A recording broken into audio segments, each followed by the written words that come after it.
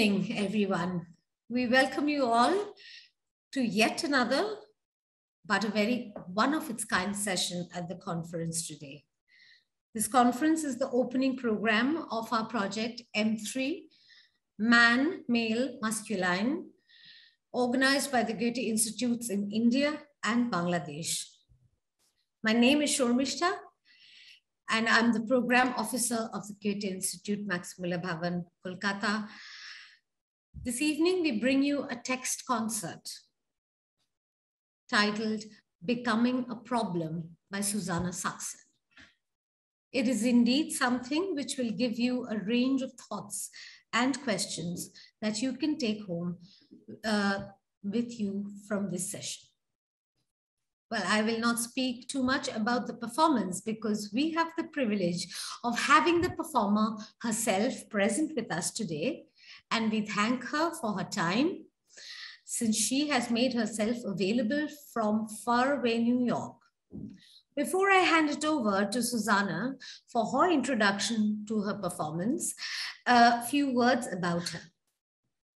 Susanne Sachsse is a Berlin-based actress. In 2001, she co-founded the artist collective Chi. Susanne has worked internationally in various performances, films, and art contexts with Yael Bartana, Jonathan Berger, Zach Blas, Phil Collins, Karen Sutter, Fagina Davis, Natasha Sadar-Hagigian, Hannah Hutsish, Bruce LaBruce, and many other well-known international artists.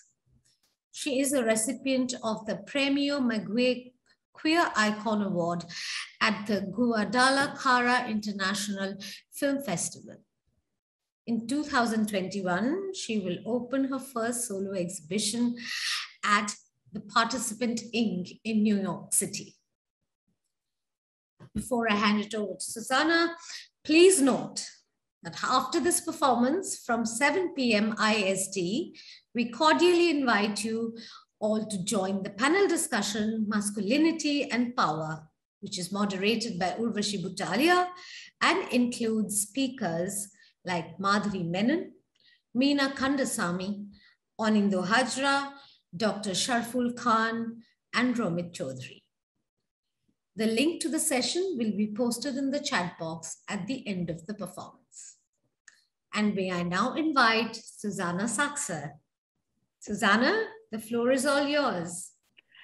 Hello, good evening, dear guests of the International Digital Conference M3, Man, Male, Masculinity at the Goethe-Institut Max Müller-Barban in Kolkata. I am Susanne Sachsse, and I welcome you warmly to my video performance. Thank you for coming.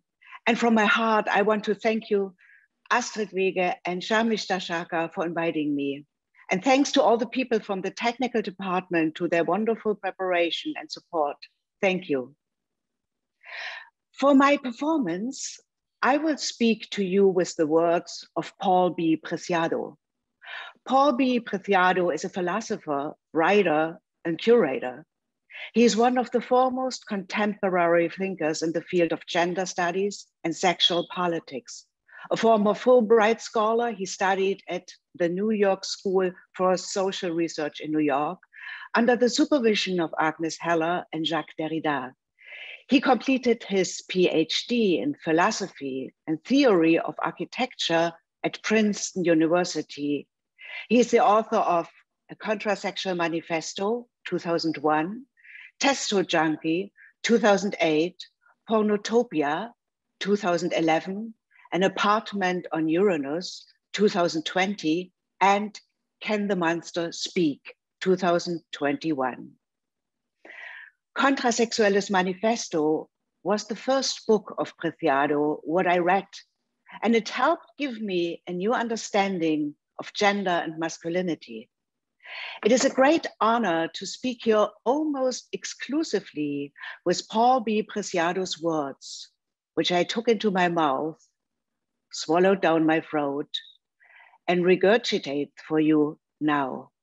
And for a tiny moment at the end with someone else's words, her words, Miss Regina Davis.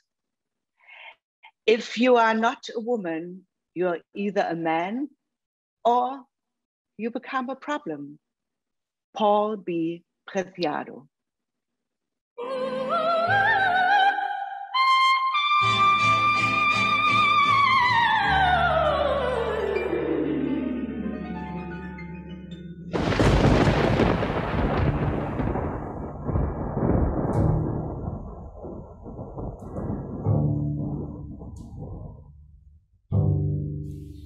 Another voice.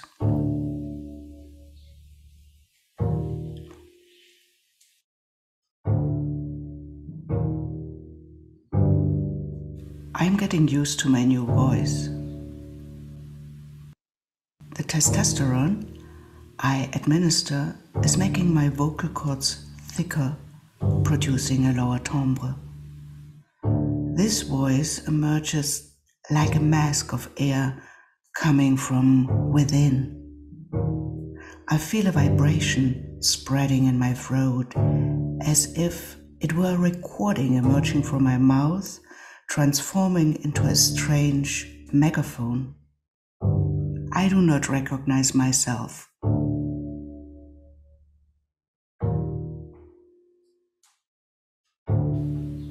But what does I mean in this sentence? Can the subaltern speak?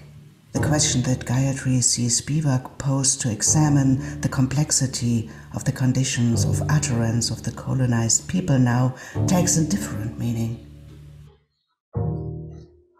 What if the subaltern were also a possibility always already contained in our own process of subjectivation? How can we make it so that our trans subaltern can speak? And with what voice? What if losing your own voice as an ontological sign of sovereignty of the subject were the prime condition for letting the subaltern speak?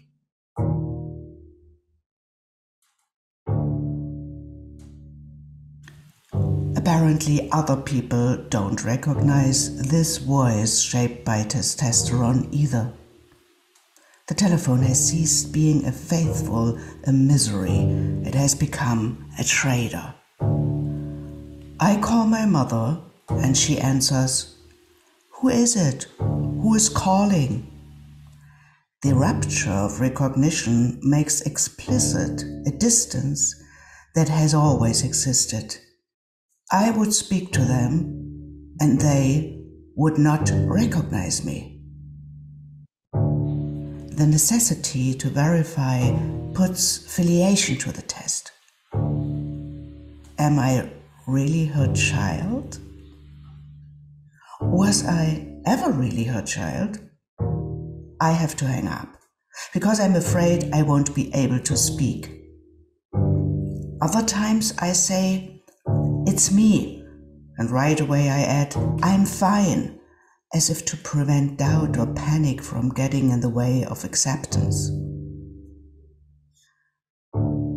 A voice that up to now was not my own is seeking refuge in my body, and I'm going to give it refuge. I travel constantly. 1 week I'm in Istanbul, another in Kiev, then Barcelona, Athens, Berlin, Kassel, Helsinki, Frankfurt, Stuttgart. Travel, translate the process of change, as if external movement were trying to articulate internal nomadism. I rarely wake up twice in the same bed or in the same body. From all around, I hear the note of a battle that permanence and change are waging with each other, between same and different, between border and uncertainty, between those who can stay and those who are forced to leave, between death and desire. This apparently masculine voice reclassifies my body and frees it from anatomical verification. The epistemic violence of the binarism of sex and gender reduces the radical heterogeneity of this voice new to masculinity. The voice is the mistress of the truth. There comes to mind the possibility shared root testes of the Latin words testimonium, witness, and testiculum, testicle. In Roman law, only a person with testicles can speak before the law, just as the pill induced a technical separation between heterosexuality and reproduction. Cyclopentyl propionato, the testosterone I inject myself intramuscularly, induces the separation between hormonal production and the testicles. Or in other words, my testicles, if we mean by that the organ that produces testosterone, are inorganic, external, collective, and dependent in part on the pharmaceutical industry and in part on the legal and health institutions that give me access to the drug. My testicles are a small bottle of 250 milligram of testosterone that travels in my backpack. The issue is not that my testicles are outside my body, but rather my body is beyond my skin, in a place that cannot be thought of as simple mine. The body is not property, but relationship. Identity, sexual, gender, national, or racial is not essential, but relational. My testicles are a political organ that we have invented collectively and that allows us to produce an intentional form of social masculinity, an ensemble of modes of embodiment that, by cultural convention, we recognize as masculine. By mixing with my blood, this synthetic testosterone stimulates the interior hypophysis and hypothalamus, so the ovaries start producing eggs. There is, however, no production of sperm because my body possesses neither Sertoli cells nor seminal tubes. I imagine the day is not so distant when a 3D printer could make them from my own DNA. But for now, inside our carbon capitalist episteme, my trans identity must be fabricated from a much lower tech makeshift arrangement. Every morning, the tone of the first word I utter is an enigma. The voice speaking through my body does not remember itself. The changing face too cannot serve as a stable place for the voice to seek as a territory of identity. Or the contrary, it declines its subjectivity in the plural. It does not say I, but we are the journey.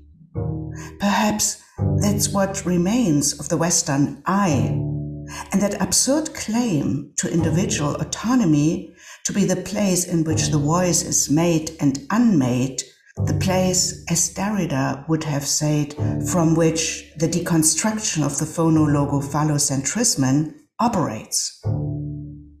Dispossessed of the voice as truth of the subject, and knowing that my testicles are always a prosthetic social apparatus, I feel like a comical Derridean case study, and I laugh at myself.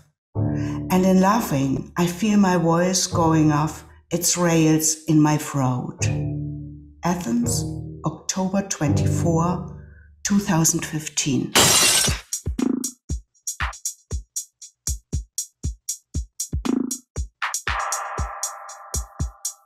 Du brauchst keine Eier in der Hose.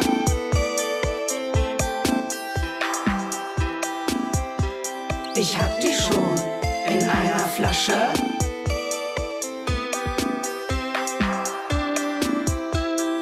Eine Trick?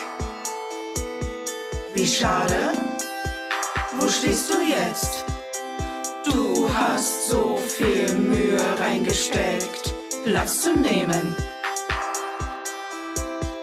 Dann kommen sie vorbei mit ihren Worten und Buchstaben und Identitäten und Kulturen.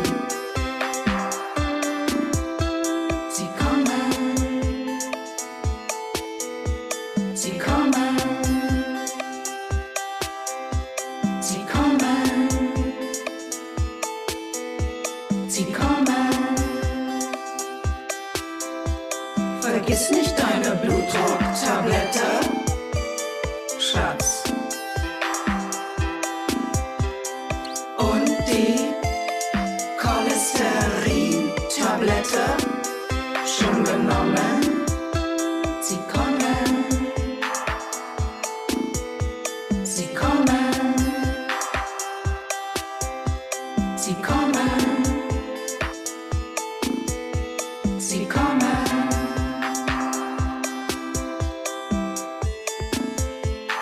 Sollen wir mehr Viagra besorgen und die Antidepressiva, Schatz?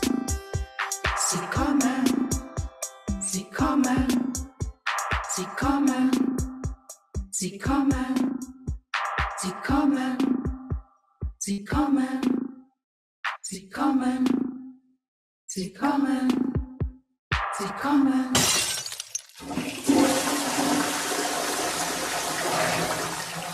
It must be wonderful to wake up in the morning and know just which door you're going to walk through.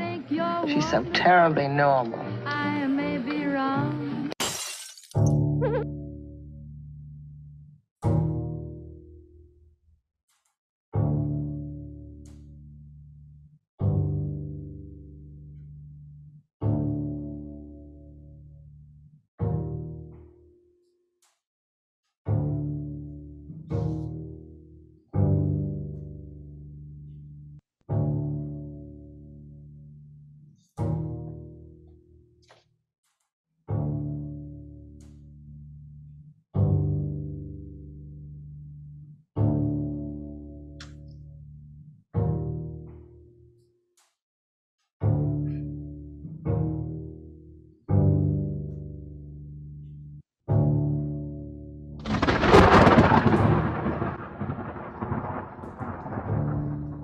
The manuscript of the 120 Days of Sodom is a 12-meter-long paper roll composed of small pieces of paper glued together with writing on both sides in black ink. Sartre wrote it in 37 nights, in almost total darkness, and in the tiniest handwriting during his imprisonment in the Bastille in 1785, hiding it inside a hollow wooden dildo to avoid detection by his jailers. Anything written by Sartre was confiscated and risked immediately justifying new charges. Sartre declared that he spent his time reading and writing, eating and masturbating more than 6 times per day, he said. It was for this masturbation practice that he asked his wife to make him a wooden dildo for anal penetration. Hidden inside one of the prison stone walls, the dildo protected the manuscript from the pillage of the Bastille and was ultimately recovered by Arnaud de Saint-Maximin and made public for the first time more than a century later in 1904 by German doctor Ivan Bloch under the pseudonym Eugène Düren.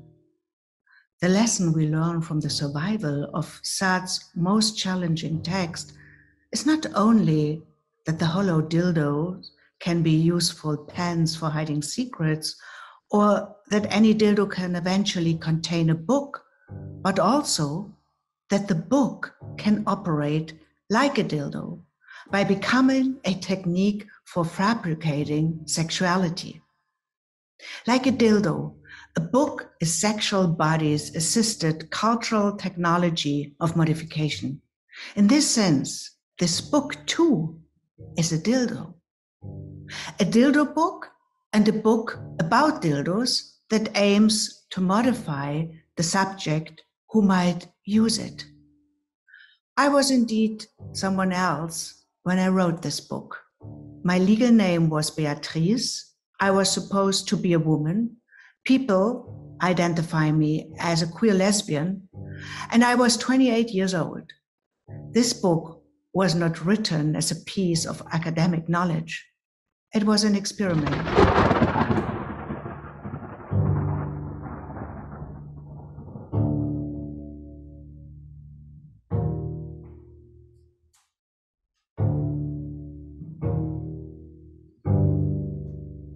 It worked like a fiction technique that allowed me to start a process of becoming other that's still underway. As the logic of the dildo proclaims, instead of cutting down trees, lives, desires, and sexualities, this book is a call to care and proliferate, to connect and multiply. This manifesto is an angry and impertinent response to the heterocolonial castration of the living being's radical multiplicity and forms of production of desire and pleasure.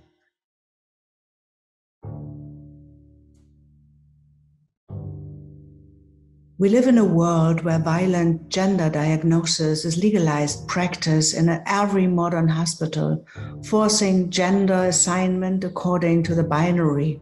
A world where, in spite of the technical separation of heterosexuality and reproduction that the pill enables, heterosexuality is still declared the normal and the natural form of sexual reproduction. A world where hormones, prostheses, and surgeries enable and embodied experience of gender transition, but where normalization of gender is the political requirement for any gender reassignment process. A world where experiments with three-dimensional printing of skin and organs are already taking place, but always within the framework of hegemonic gender and racial norms. And yet, we, the intersexed, the crip, the genderqueer, the non-white, the trans, exist, speak, and act. We are anti-Oedipus in the pharmaco-pornographic regime. Our bodies and subjectivities might not have political or anatomic existence, yet we live within and against the binary sex-gender regime.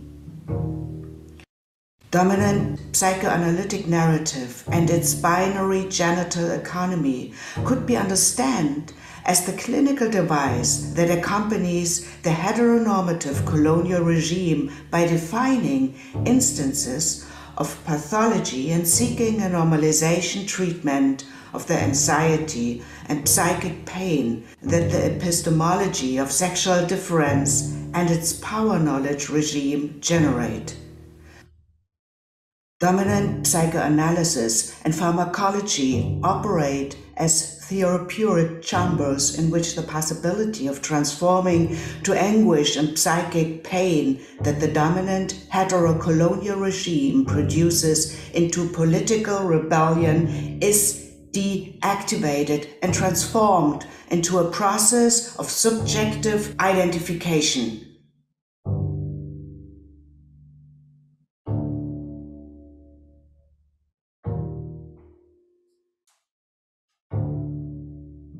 Accept that you are a man or a woman. Assume your heterosexuality or your homosexuality. Enjoy, eroticize the violence of the binary regime. Confronted with the impasse of these debates, I turned to the dildo as a counter-Augustinian object of anti-castration conversion that was my own and yet foreign to me. This rather banal and material artifact seemed to perform a conversion of my female and lesbian sexuality into something other, something that was unbearable and unspeakable to the point that I had to remain clandestine. The dildo seemed to be equally bothersome to my Lacanian psychoanalyst and my feminist friends. For both, it was the bad signifier, a pathological symptom of my uncastrated desire for power and the replication of a dominant and phallic form of masculinity. As in the case of Sartre and the Bastille, both psychoanalysis and feminism seemed to force me to write the discourse of the dildo in tiny script and hide it secretly within a dildo itself. Nevertheless, my experience of the dildo was radically different. I was interested in the non-identitarity grammar that the dildo introduces within bodies and sexuality. The dildo invades the disjunctive to have and to have not. It does not belong to the ontology of the essence or to the order of property. The dildo is and is not an organ that, although belonging to someone, can't be fully owned. The dildo belongs to an economy of multiplicity, connection, sharing, transference, and usage. The dildo refuses to be inscribed into the body to create organic wholeness of identity.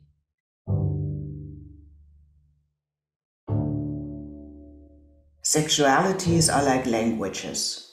They are complex systems of communication and reproduction of life. As languages, sexualities are historical constructs. Like languages, sexualities can be learned. It is the language that we are unable to perceive as a social artifact, the one that we understand without being able to fully hear its accent or melody. We entered the sexuality through the medical and legal acts of gender assignment, through education and punishment, through reading and writing, through image consumption, mimicry and repetition, through pain and pleasure. And yet, we could have entered into any other sexuality under a different regime of knowledge, power, and desire. Still, we can learn any other sexual language with a greater or lesser sense of alienation and strangeness, of joy and appropriation. It is possible to learn and invent other sexualities, other regimes of desire and pleasure production.